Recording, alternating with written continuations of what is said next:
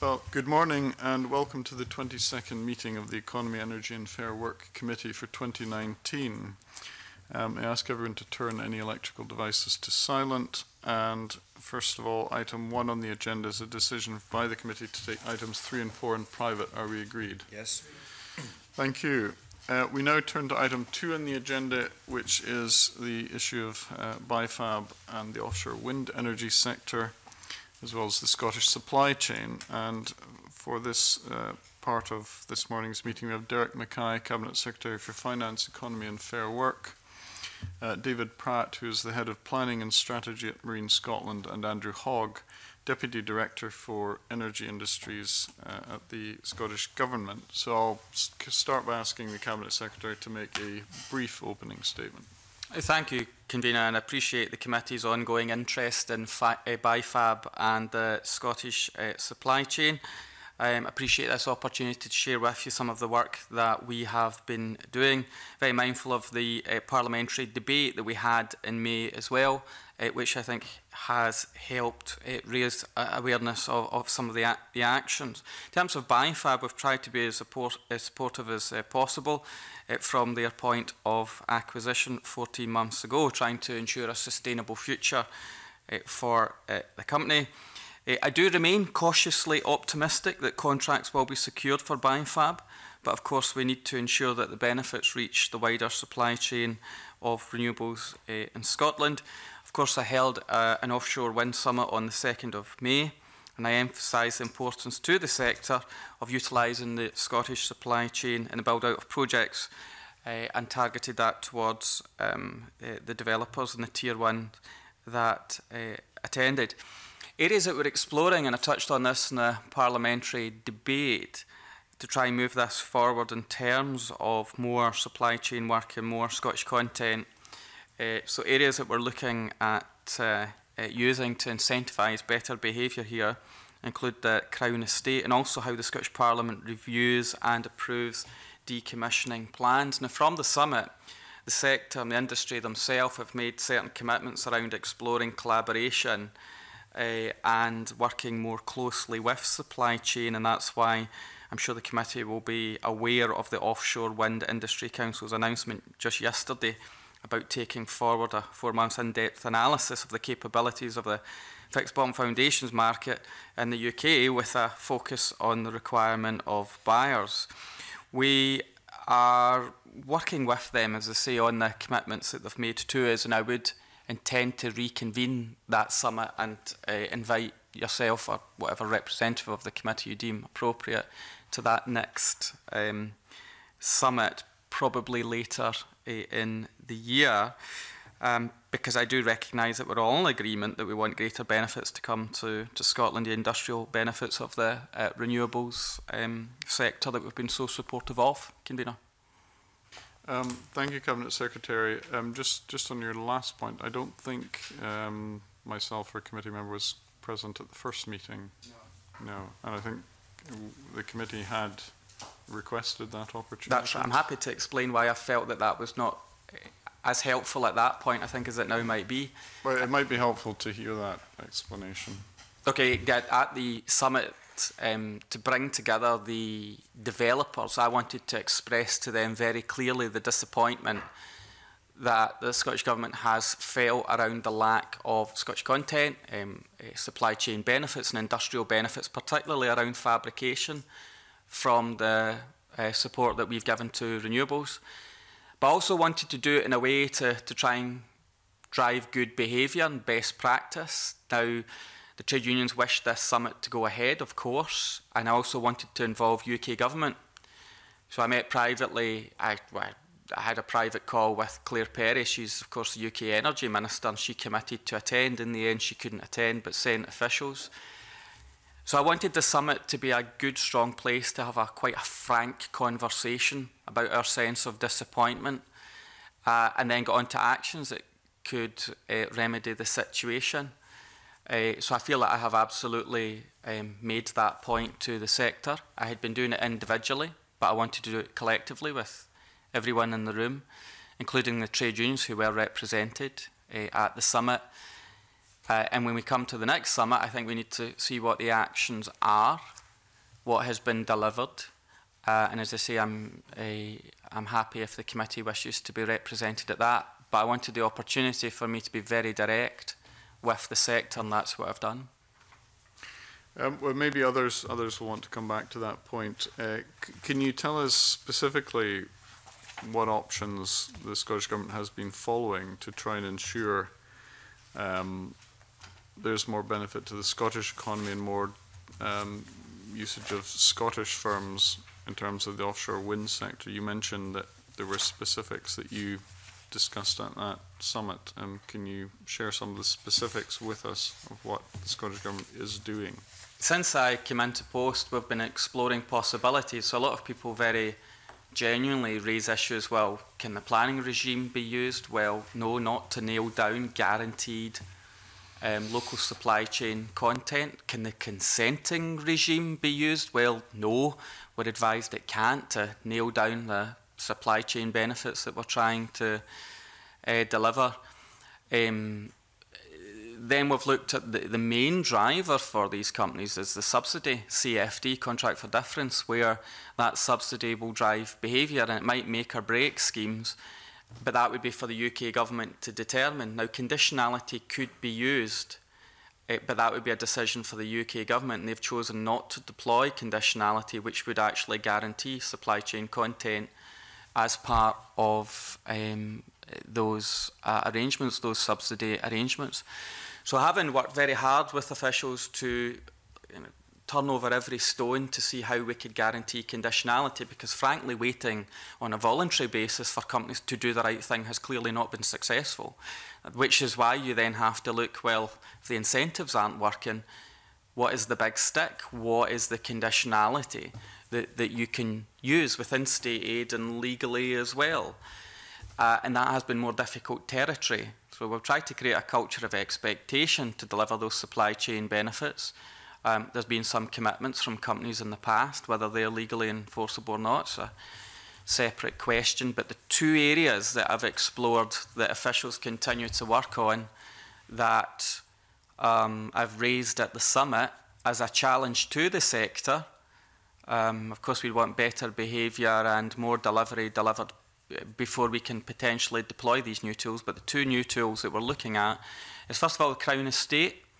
So for development to happen in the seabed, in the Crown Estate territory, it would require that leasing, which is done on a commercial basis, but we are looking at ways to incentivise essentially, and ultimately it would be ministers and our agents' decision if a consent was granted, if a lease was granted, and our judgment as to what was appropriate. And again, we're taking advice as to what would be the appropriate levers here to try and ensure that we get more benefits from developers.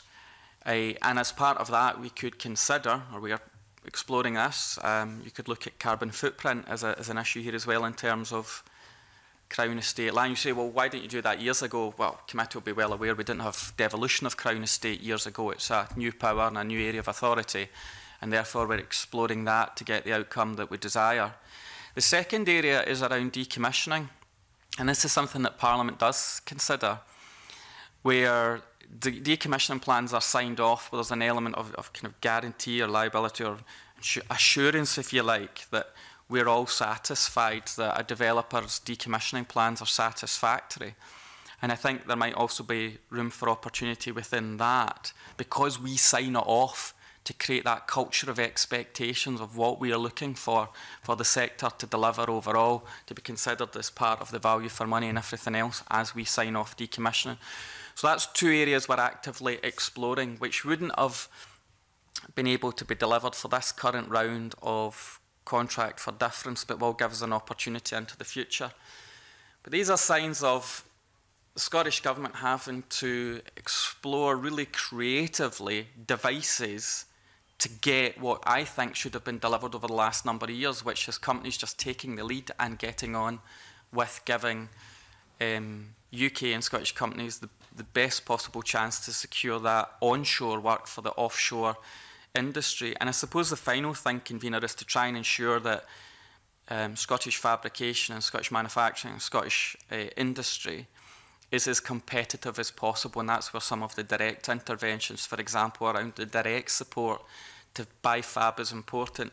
But if more companies are able to collaborate, share the good practice and build up their capacity, then I think the sector will be in an even stronger position. And that was one of the commitments coming from the summit, that Tier 1 developers will assist supply chain companies to collaborate, to develop the resource, to be in a stronger position to then secure work, notwithstanding other issues I suspect we'll go over this morning. But that's a key new levers, convener. All right, just before we come on to questions from Andy Whiteman, I mean, one thing that one witness that came to the committee, Bill Elkington, who's the chairman and founder of JV Driver Group, he commented on the Methil yard not being world-class and needing improvements. Now, it's owned by Scottish Enterprise. That was a specific example, I think, where the suggestion is that the facilities are not up to standard. I mean, is that an area where the Scottish Government can assist or seek to improve matters? I believe it is, convener, but the timing will have to be right for the reason I'll give now. I mean, I've heard that issue before about investment that can go into the yard. The issue with that site being Scottish Enterprise owned, it will have to be state aid compliant. So if there's a financial investment in a yard, depending on its status at the time, what work might have been involved, it might come into conflict with state aid rules. So there is a question of if work is secured for the yard. I mean, for example, if Scottish Enterprise, funded by government or whoever, had just invested in the yard, the company Bifab might just have had to have paid it back in rent. So I think there's a financial fix that has to be agreed there so we don't flout state aid rules. So there's certainly a desire to invest in the yard, but it must be able to be done in a way that's state aid compliant, and that essentially will be around the timing of award of contracts and then the security that the yard has as well. Officials can say more if you like, but there's not a lack of willing to invest in the yard. It's just at the point in time at which we can do it, it is absolutely critical so that any investment is legal. There are ongoing meetings in relation to investment in the yard that may well find a way through this, but there's certainly a desire to invest in the yard, but it is a question of timing and at the point in which contracts are being given as not to give it an uncompetitive advantage, which would then come into state aid territory. If you wish more, officials can add more to that. If they could, that would be helpful. No, I think the Cabinet Secretary's covered the key points there. I mean, we meet regularly with what's called the Fife Infrastructure Group, which involves the local authority, the business, the enterprise agency who own the NG Park Fife, and we are in regular dialogue about different options for how investment can take place, what that investment might look like. But as the Cabinet Secretary suggested, timing is key, and also the securing of new work at that yard is also important. But we are exploring all options, and that they are live discussions that are ongoing just now. Can you give us any indication how state aid rules affect that?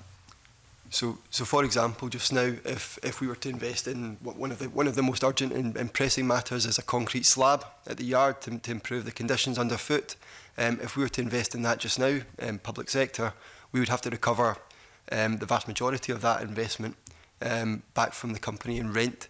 And that's a very difficult discussion to have at a time when the company is still trying to compete for new business. So that goes back to the point about timing. We couldn't just give it without any financial return. It'd just be a direct subsidy. That's the point. It flouts state aid. Yeah, but is it not a bit circular, as in if you can't provide the facilities for the company to compete, then, I mean, is it just that it's uncompetitive as a location? No, I don't think that would be a critique. I mean, I think if there would be an elegant solution if a company said we want to award a contract and the only issue is the lack of concrete, then I'm sure there would be an easy fix there if that was the critique, but it's not. I think as soon as we have a vehicle to be able to invest in the yard, that we will. But I don't think a company is saying they're not, securing work because of that lack of hard standing. But I get the point. There is indeed a circular benefit. The minute they get a contract, then it will probably allow them to have the financial security that allows us to invest and then revisit the rent issue to make sure that there is no difficulty with state aid. So there is certainly multiple benefits from securing a contract. All right, we'll come on to questions from Andy White. Thanks very much, Convener. Thank you, Cabinet Secretary. You said the offshore wind supply chain summit will be held, another meeting will be held later in the year.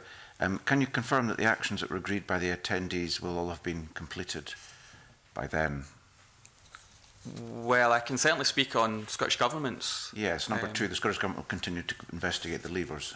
Yes, absolutely. Investigations by then. So yes, we will have completed those investigations. The UK Government revieving the CFD and supply chain plans? So I can't commitment from them, or? I cannot speak for the UK Government, and that's probably a good thing. But I would encourage them to revisit the CFD. They are reviewing it. It's not widely known that they're reviewing the contract for difference scheme, but there's a very blunt policy choice here. I'm setting out the Scottish Government's position. We want supply chain benefits. We're going to do something about it. We're going to do something about it with the new powers that we have and the window of opportunity that we have. Nothing else has worked, and we have tried exhaustively. But actually, the lever here that could get conditionality, guaranteed local content in the supply chain, would be from those who pay the subsidy, the UK Government through CFD. I did actually pose that question. Why not do it? The answer I've had is essentially cost over conditionality, that, you know, there's a policy choice here. There is a view that it might be a bit more costly if you force UK and therefore Scottish supply chain content. Surely we are agreed that that is still a price worth paying in terms of the benefits that will come to industry in the new renewable sector. But it will be for UK Government to review that decision, not Scottish Government, but I'd encourage them to take that step, because they've set out a new commitment, 60% by way of content. But if you don't have any levers to deliver it, then it's pie in the sky. It's a commitment that will be meaningless. But you will be pressing the UK Government to make as much progress as possible. Of course, for the next summit. And then the representatives from the offshore wind sector undertaking a strategic capability assessment of fabrication, 3 to 4 months, so that should be complete. Yes. Keeping an eye on them. And then work was required to review conditions and processes for contracting and risk allocation, the offshore wind sector to explore and evaluate further.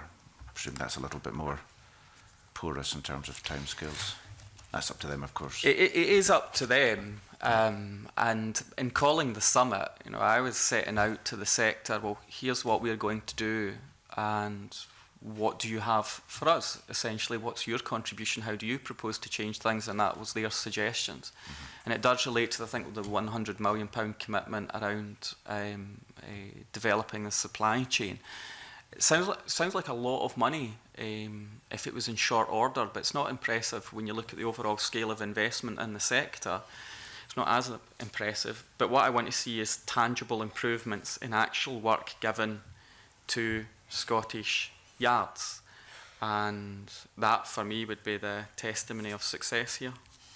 Okay, moving on. Have the Scottish Government done any assessment of the carbon emissions impact of building jackets for the EDF project in Indonesia? We've done, as critics have done, a tabletop exercise into that.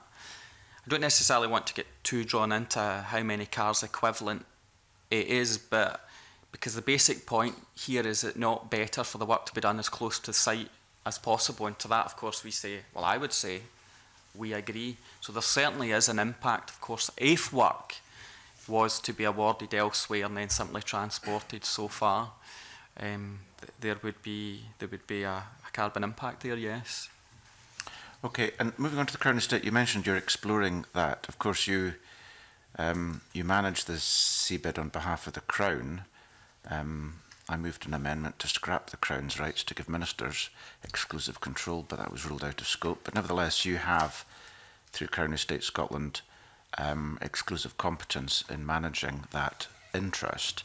You say you're evaluating the scope there. What are the kind of boundaries of that scope? If I were to say that the scope for that is pretty limitless, you can do what you like there. You could refuse to lease land to a company that wasn't prepared to enter into legally binding commitments on supply chain. What would potentially be the problems with that approach? Just in broad terms, because obviously you're in the midst of exploring these? That was a very charged question. You've said, what are the limits, but just in broad terms. No, I just mean, is it state aids? Is it the Crown Estate Yeah. Act? Is it? I mean, what are the issues at play?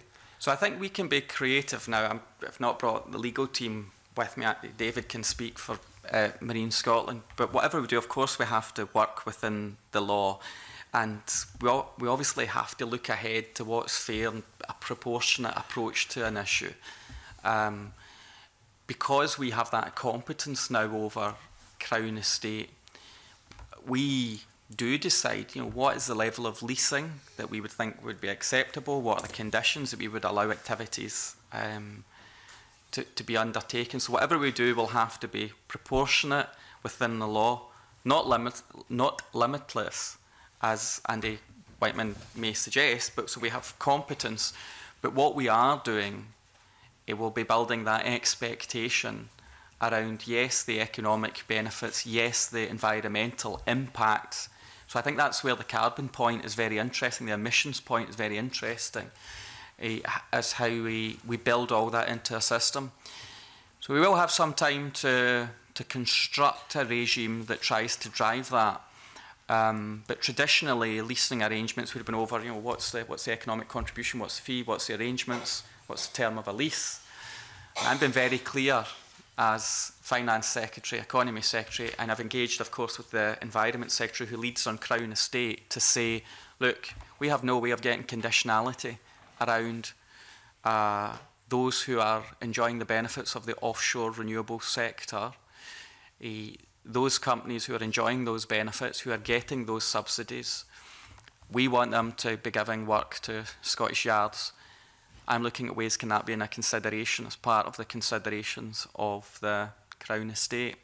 So we're exploring that at the moment to see if we can produce a regime that's work that can be compliant and get those desired outcomes.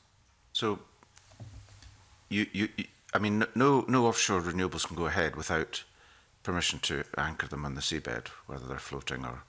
In the Crown Estate, it would require our consent, yes. Yep.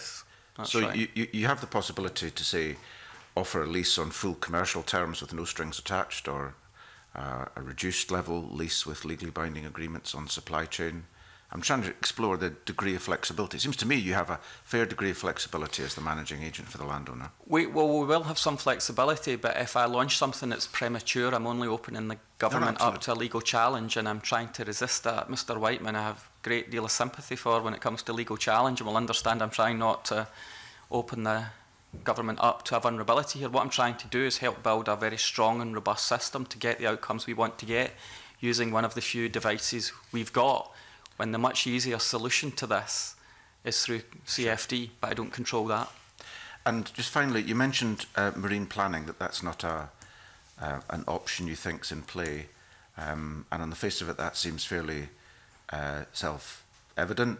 Planning consents are for the use of land, they're not about who will develop and how they shall develop and procure. But maybe it's my ignorance. I've just been through the planning bills. I should probably know, although we didn't focus much on marine planning. I mean, there are Section 75 agreements in planning law. Do they not apply to or similar to marine planning? David? The Section 75s only apply onshore, and that's actually been a key issue with getting sort of associated benefit from a development offshore. So we've just had a planning bill coming through Parliament. Why didn't we use that as the option to extend Section 75 agreements offshore? Even, and I have no longer got responsibility for planning, but having been planning minister, as Mr. Whiteman will also know, planning designation is really about land use, or indeed sea use, if you like, in terms of marine. But you wouldn't be within planning determining who got contracts, and that's what this is about. So it can by all means designate use of territory, zonal use, but it can't specify the work to deliver that use must go to that country, that yard, or that workforce, and that essentially is what this debate is about. Get that. Okay, thanks, Gordon. Gordon MacDonald. Thanks very much, Convener. We've already touched on the area question I was going to ask about conditionality, and you've highlighted the issues that the Scottish Government is going to be doing in terms of decommissioning Crown Estate licences, etc. If the UK Government is reviewing its contract for differences and Scottish taxpayers through their utility bills actually subsidise a lot of the CFD, what changes do you want to see to these contracts that would benefit the Scottish economy? As I think I've tried to describe, Convener, that a fundamental change would be to, say, put conditionality around the supply chain content. There's an ambition there to do it. UK Government will have to revisit the plan, how they get there. So far, in questioning the Energy Minister or me questioning UK civil servants who attended the summit, I wasn't much clearer on how you get to that target without the levers to pull, because it leaves us in the position that we're in right now, that we all share an ambition to get as much work as possible onshore from the offshore renewables sector, but because you can't compel it, you can't condition it, we're left at the mercy of the developers as to who gets the work. And I don't really see that changing terribly, even with the interventions around collaboration and more competitive partnerships. That's all great, but is that the game changer? I don't think so. He who pays the piper calls the tune, and you know, that's where I think the difference could be. So if there was conditionality in contract for difference in that regime, then I think there would be more guaranteed supply chain content. And that's not saying it would be an individual yard. It would be more to the nation, to the country.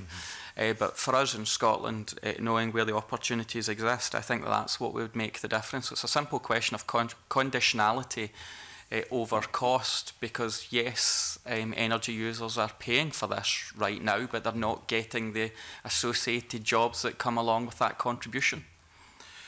We heard from GV Driver Group when we had a round table that in Canada, if there are these local benefit agreements and companies fail to deliver what they committed to, then they can be fined. And one example they gave was up to £150 million. A company was fined for not delivering what they said in their contract bid.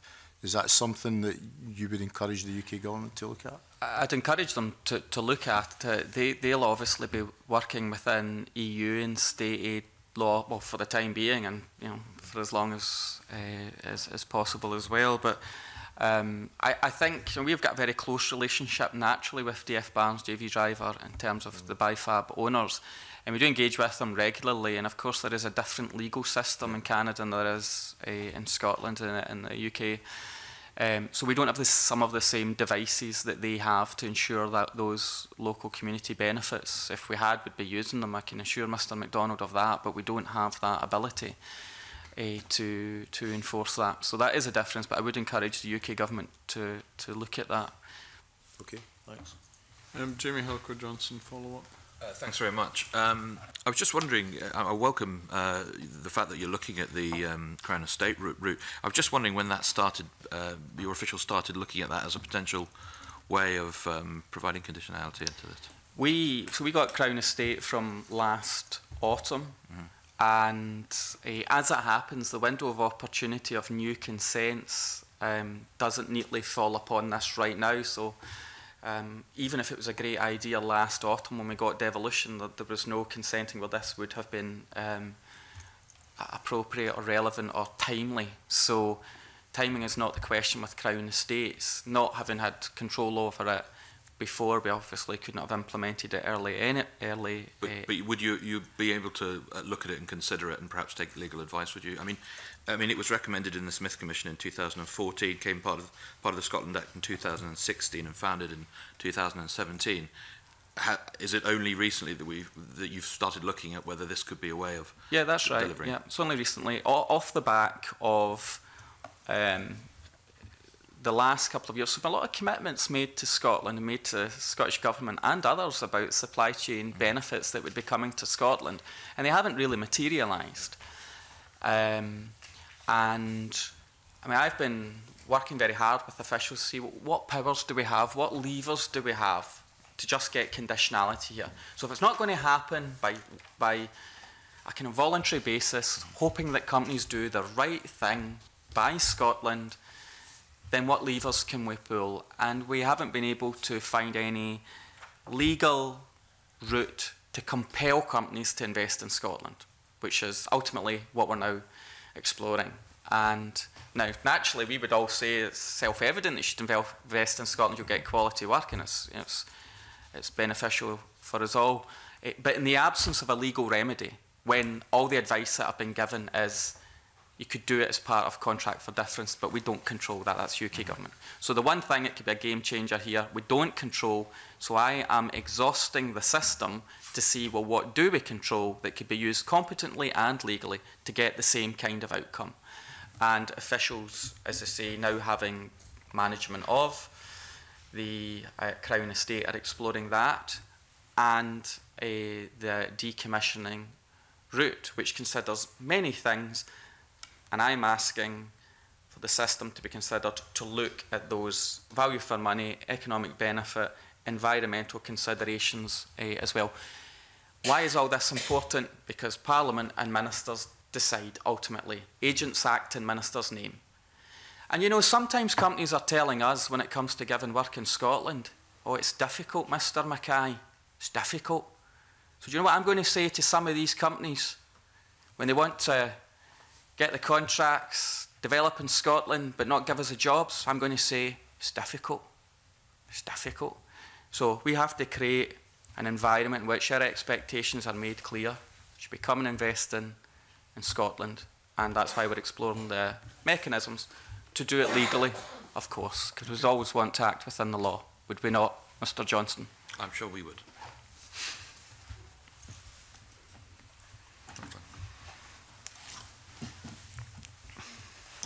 John Mason. Thanks very much, Convener. Could you maybe say something about the relationship with BIFAB with the government? Because as I understand it, there's a 28% shareholding. That may go up in the future. So does that mean that the government has quite a lot of involvement or not a lot of involvement in the actual running of BIFAB?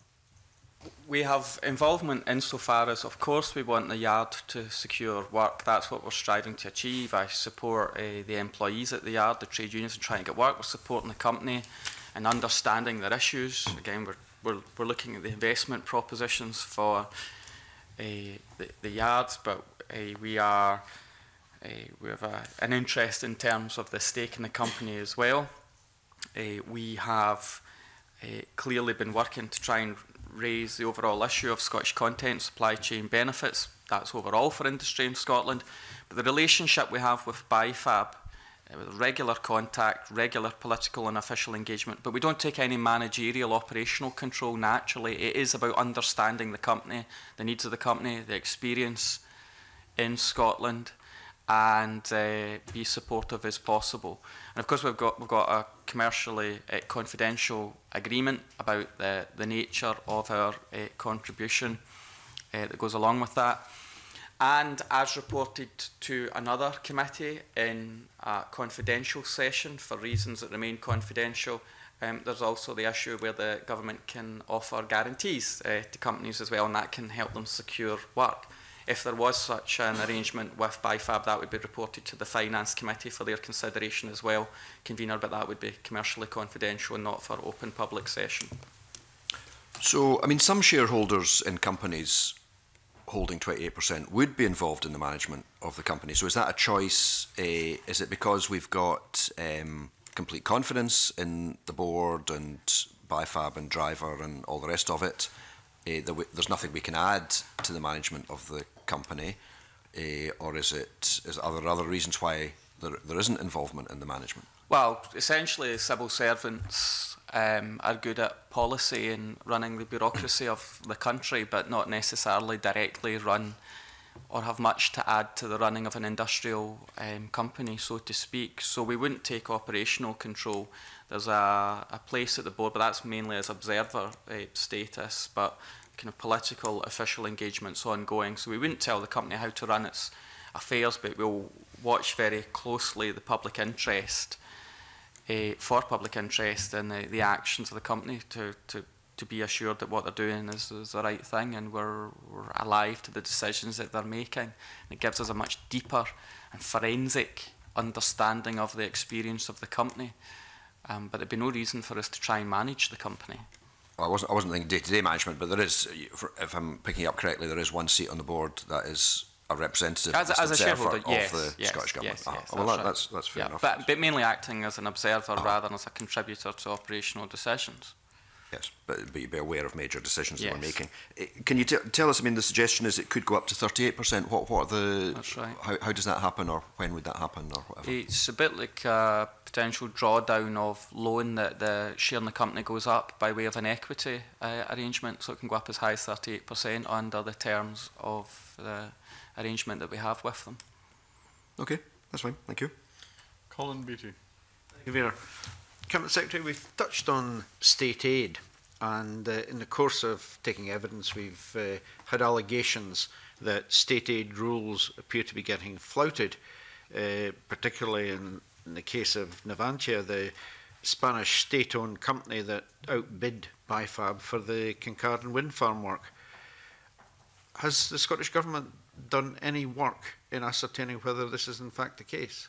It's not really for Scottish Government to do that work, so to speak. Certainly be aware of it and understand that it wouldn't be the norm for one. Well, we wouldn't be the notifying body as Scottish Government, one member state complaining about another member state, but actually a company, or indeed trade union, but a company probably more well informed of the circumstances could complain to the Commission. If they felt there was a state aid breach, they would be better positioned to do that, knowing the accusation that might be made, the detail, the finances, if there was reason to believe that that was true. So it wouldn't be for Scottish Government to raise a complaint, therefore to do that work. If it was felt that there was grounds for a complaint, it would be for a company to lodge that with the Commission. And ultimately the European courts would determine, but the Commission in the first instance. Would an individual company really do that? Is there any case where that has happened in Scotland? Oh, I'd have to check back with their lawyers to understand if that was the case, but it wouldn't ordinarily be a government raising that kind of action. I'm not aware of Scottish Government having done it for as long as I've been in government, but it would be for a company to pursue that rather than for us. I mean, clearly it puts BIFAB if it is true, in a difficult position. And how can it compete in that sort of environment? And if you extend it to across the economy, the Scottish economy, is it happening elsewhere? Is there impact on the economy? Isn't it quite an important issue? Well, I think it's an important issue, and I think that I know that we all want a level playing field, and we want everyone to play by the rules. We certainly do.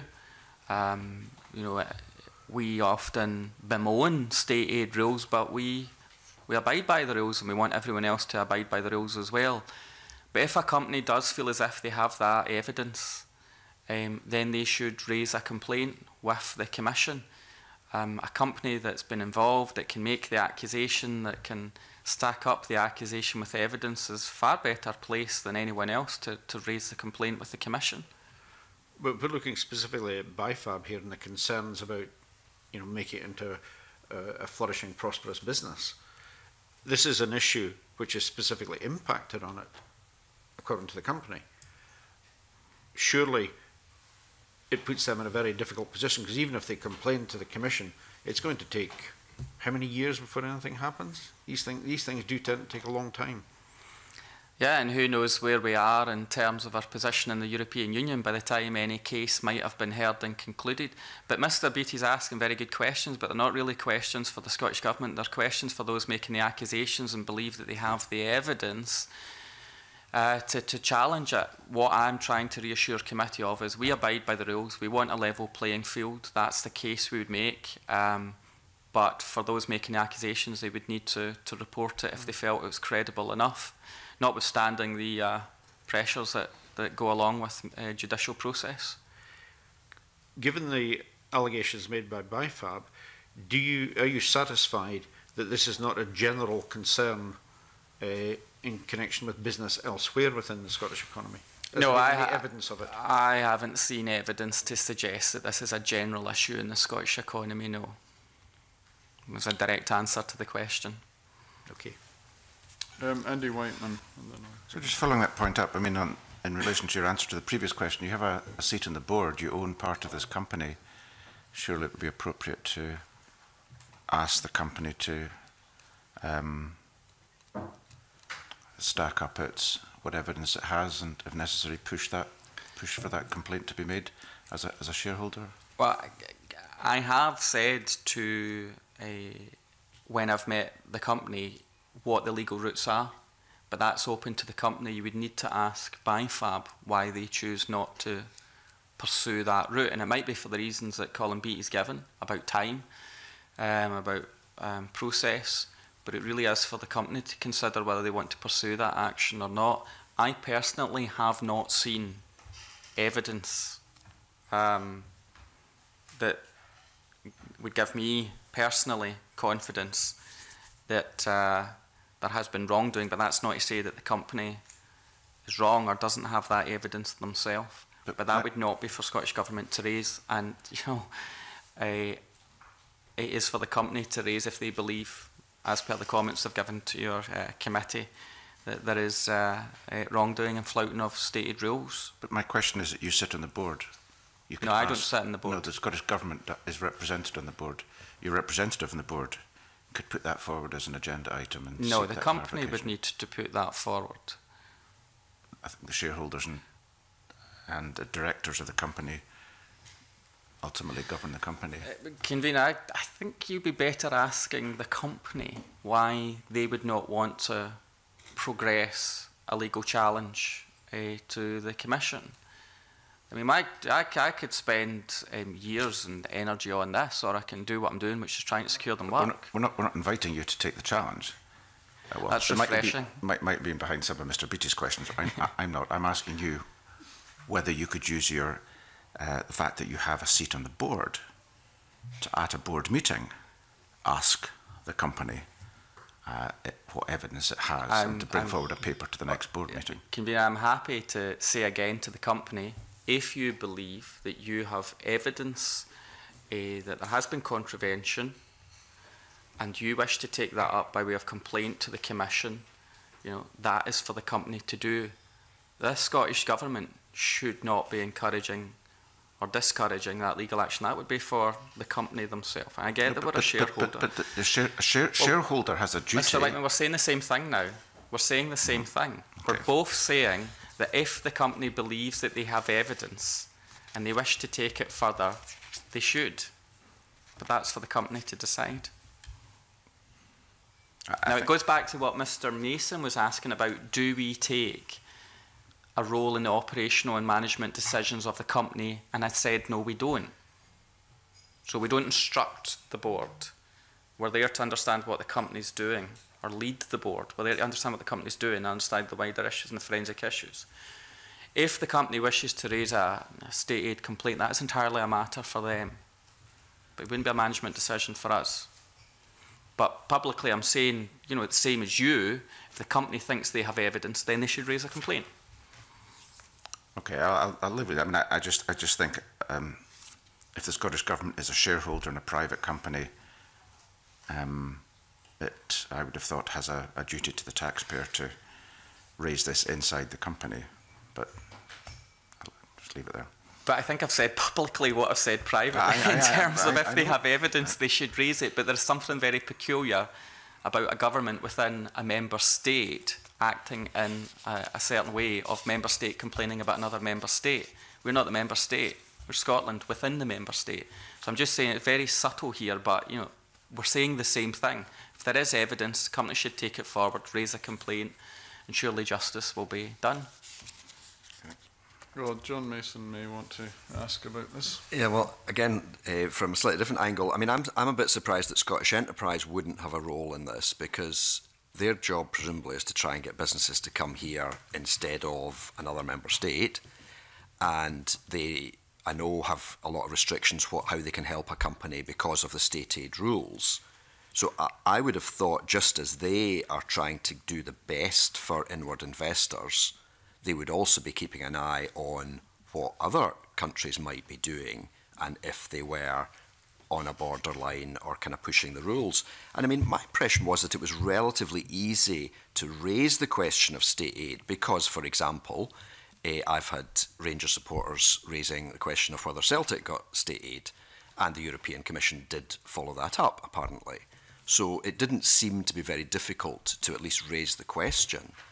Could Scottish Enterprise not have a role in this? Camina, I don't want to get into any of those complexities, but other than to say that I don't see the Scottish Government's Enterprise Agency as trying to act as the policing authority for European state aid rules. That's what the European authorities are for. I'm happy to ask my official convener, if you wish, to say a bit more detail on the appropriateness of that action as I've tried to describe it. So I think I'll largely be adding sort of more detail to what Mr Mackay's point there was. But effectively, so Scottish Government and Scottish Enterprise and our enterprise agencies, we work very closely with the business and make sure that any aid or any support we give is watertight from a state aid perspective, because as committee will be aware, if we act in a way that wasn't that, in that case, it wouldn't be the government that the case would be against. It would be the funds would be clawed back from the company. So it is kind of our first priority to ensure that everything we are doing is compatible with the state aid requirements, and the kind of knowledge and expertise in our enterprise agencies are important in helping us with that.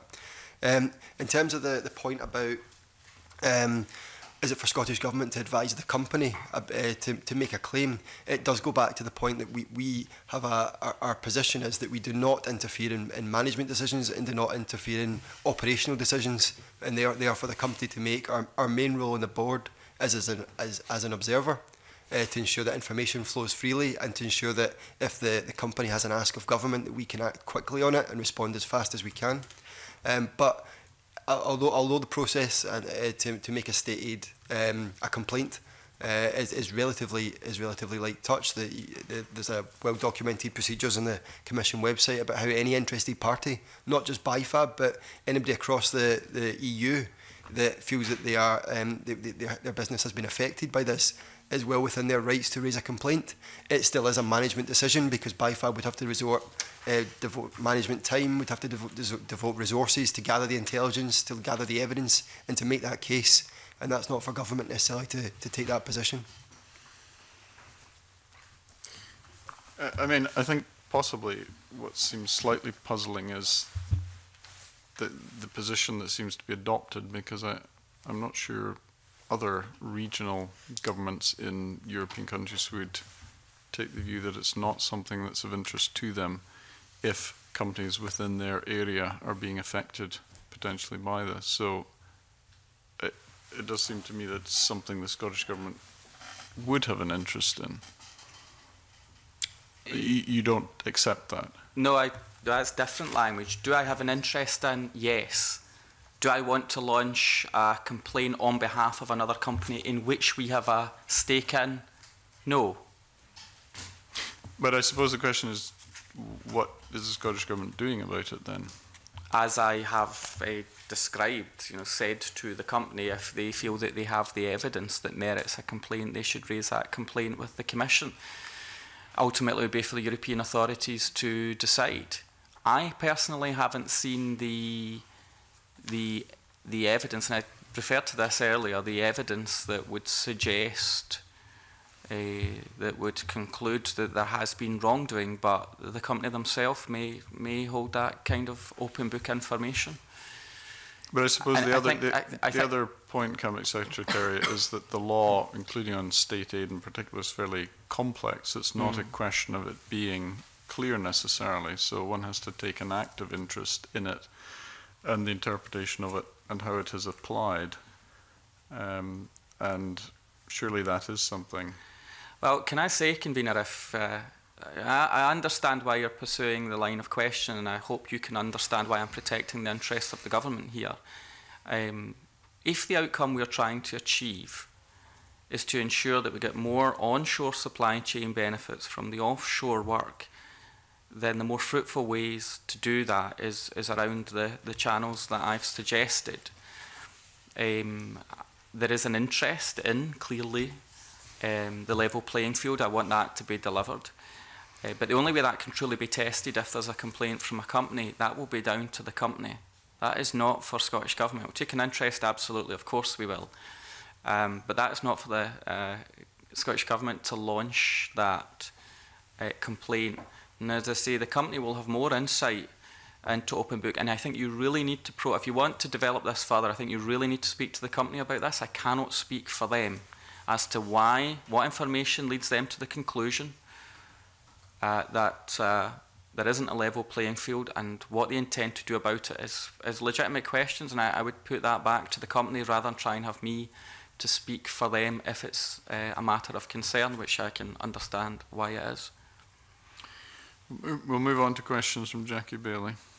Thank you very much, Convener. And I'm glad the Cabinet Secretary recognises we're all on the same page in wanting BIFAB to secure supply chain work from billion-pound wind projects in Scotland. So I welcome his change of heart by inviting a member of the committee to the next summit. We received communication from Tony Mackay, an economist based up in Inverness, and he informed the committee that Global Energy Group at NIG had been more successful at winning new work than BIFAB. He points to a lack of support from HAI and SE for the current underperformance of the supply chain. Do you agree with his assessment? And if so, what do you think the wider supply chain can learn from the Global Energy Group? No, I don't agree with that assessment overall, because when I've engaged with developers, if you want to boil it down, a lot of those companies say they give awards based on just cost. They just say it's cost. They put cost, it's cheaper to do work elsewhere, for whatever reason. So I wouldn't say it's down to a lack of entrepreneurship or a lack of coordination or indeed a lack of investment. Although it'll be self-fulfilling if investment comes, the capacity can improve, and the pipeline of work will bring a whole host of benefits. But when I've engaged with companies, as Jackie Bailey would expect, my energies have gone into engaging with developers and expressing the disappointment in Scotland, whilst companies have been getting consents and enjoying the benefits of the subsidies, and Scotland's not been getting the work up, and expressing that disappointment and opportunity, then when contracts are being placed, trying to raise expectations around what Scotland gets. The critique I've had back is largely cost. Largely it's cheaper to do work elsewhere, and we don't have to do it in the UK. We don't have to do it in Scotland. And they don't say the words "you can't compel us," but they know that we've not been able to compel us for the reasons we've discussed this morning, that there's no conditionality on those awards of subsidies. So I would disagree that it's just about, Q's lack of support from an enterprise agency. The companies that I've engaged with have been able to say it's about cost. Now, what I'm saying is there are some countries that would be very hard to compete with. Maybe that's because of labour rates, wages, and other matters of scale. But we need to create, as competitive and incentivised location as possible within Scotland. And even when we've done that, we'll still suffer on costs. I mean, that's one of the issues that BIFAB, has said, that no matter how competitive they can be, when it just comes to pure cost, they might not win, but on quality they can, and on local content, absolutely they can. So I think there's a number of ways into this issue. Do I encourage enterprise agencies, Scottish Enterprise and HAI, to be as creative, innovative and supportive as possible? Yes, I do. And of course it is a mixed picture in Scotland. There have been successful yards and enterprises around renewables. Some of those are those who have been able to collaborate and create a shared capacity, wider expertise. And once you have a pipeline of work, I think it's easier to invest. You have a long-term future, you can invest, you can scale up the workforce, you can do more around research and development and so on. And then, of course, there can be further support from the enterprise agencies. And I actually think that Global Energy Group is a good example of that. It's also true to say that different parts of the sector are targeting different parts of the market. BIFAB's targeting fabrication. Some of the other companies are targeting manufacturing or servicing or location. So different companies are doing different things as well, which I think might explain some of the different experiences. Okay, I accept the Cabinet Secretary's wider points, but I simply note that the Scottish Government, through HAI, put in 1.8 million to the NIG yard. and you talked about conditionality. That is an area where the Scottish Government could apply conditions. Where I'm going with this is Global Energy boasted on its website that it was anti-trade union and had a non-unionised workforce. Now, that was the Scottish Government's approach to support that in 2012. I'm assuming that you as Cabinet Secretary and the Scottish Government now would not support such an approach of a company that openly boasts of being anti-union. No, I wouldn't encourage any company to be anti-union. Thank you very much. Jamie Holker-Johnson. Thank you. It was regards to the agencies, the Highlands and Islands Enterprise and Scottish Enterprise, and what they'd been doing. I also was just going to ask you how they coordinate with other agencies in Scotland, such as the Crown Estate, Skills Development Scotland, in terms of making sure that there's the right environment, skills, facilities, etc., to take advantage of offshore, should we be able to fully take advantage of it. So there's a range of work that they do. Some of it is around expert support. They'll assist with conferences, bringing together people with interests in the renewable sector. They'll make connections of foreign direct investment and what companies might be interested in doing, look at exports as well. And of course they do engage with each other, the sectoral experts as well as the wider account managed companies. And there are successes around enterprise investment into companies working in renewables as well. So I think there is a degree of cooperation, leadership that can be provided, again, all within state aid rules. Fabrication does appear to be the slightly more difficult territory, if you pardon the pun, because of the nature of the business. While some renewables companies have been able to expand, some operations have not been able to deliver for fabrication, but that's clearly what we want to change. But across the sector in renewables and in energy specifically, Scotland's got a very strong reputation. That's why we're holding international conferences in Scotland. And Scottish companies have a strong presence both here and abroad. But the very niche area that we feel most sorely let down, in my opinion, feels like the onshore manufacturing industrial jobs, particularly around fabrication, and BIFAB is a pretty good example of that sense of disappointment when we know the staff can do so much, we can scale up so quickly, we can deliver, there's new ownership of the company, the trade unions and the staff are engaged, and I do believe that the campaign is right, that they really are ready to go in terms of a pipeline of work. But Scottish Enterprise, Highlands and Islands and Enterprise, and others are very active in this area. And given the potential for offshore, I mean, some of the single fields of offshore turbines are, hundreds of turbines. Are we in a position that we can actually cater for that? Not at the moment necessarily, but are there plans to make sure that we've got the fabrication yards, not just BIFAB, but obviously across my region, the Highlands and Islands? Have we got the skills or the plans to get the skills in place? And what are the timescales on that? Because obviously, I was just interested in when the next group of licenses are going to be put out. Are we going to be in that position that we're ready for that? Do you mean CFD licenses or no, sorry, Crown Estate? For the Crown Estate licenses. Okay, I'll come back to that. Just by way of detail, because you've given me enough time to find it, on the Offshore Wind Expert Support Programme, 172 companies have worked with the enterprise agencies since 2016, so I think that shows the scale of companies. 3 companies from that have secured contracts totalling £35 million in the last year alone.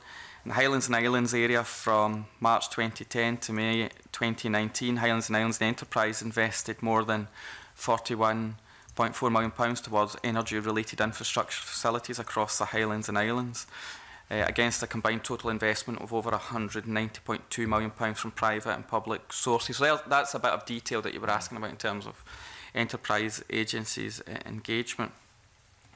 In terms of capacity, with the best will in the world, even BIFAB admit they couldn't do all the work that could possibly be done in the offshore sector onshore.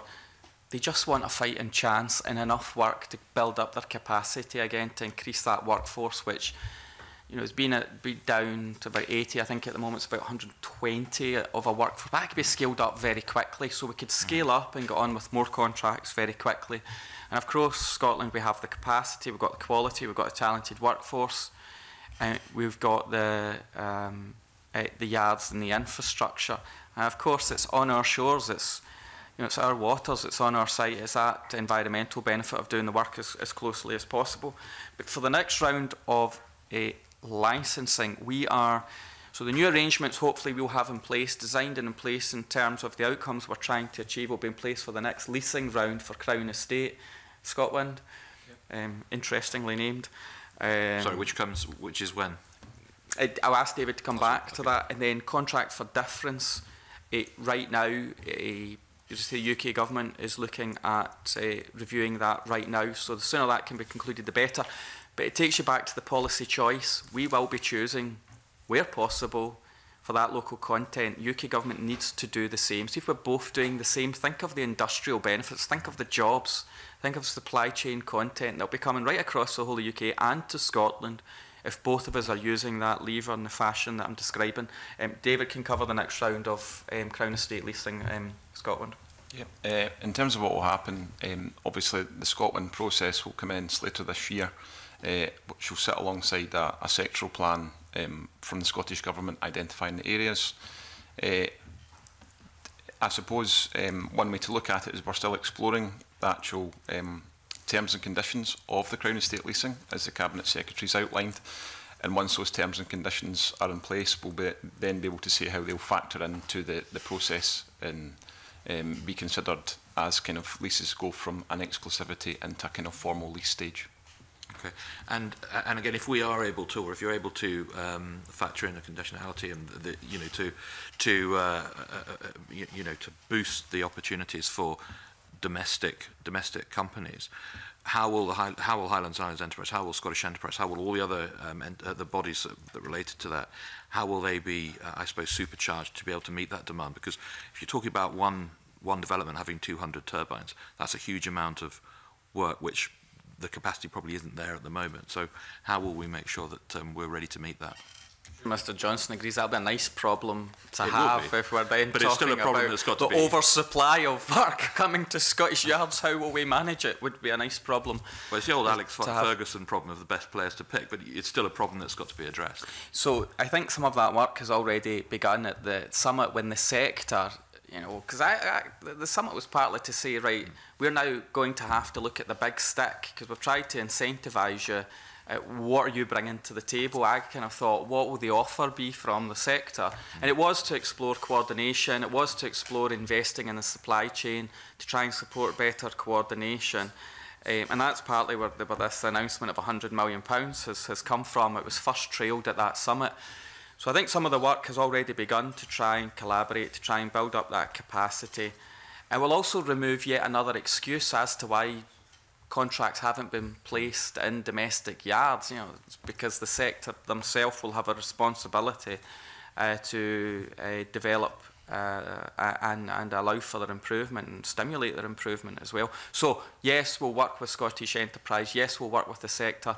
And I think if some of the developers, businesses more accurately, coordinated with each other, they might say, look, could you do some of the work here? We can do some of the work. A bit more collaboration and partnership. But overall, that would be good for the country rather than just have individual companies vying for competition with each other. But it is also a very specialist sector. So fabrication is different from service and is different from some of the construction. So absolutely we'll explore all of that. But the first key big thing we've got to do is to have that game changer moment and companies actually awarding contracts to Scotland.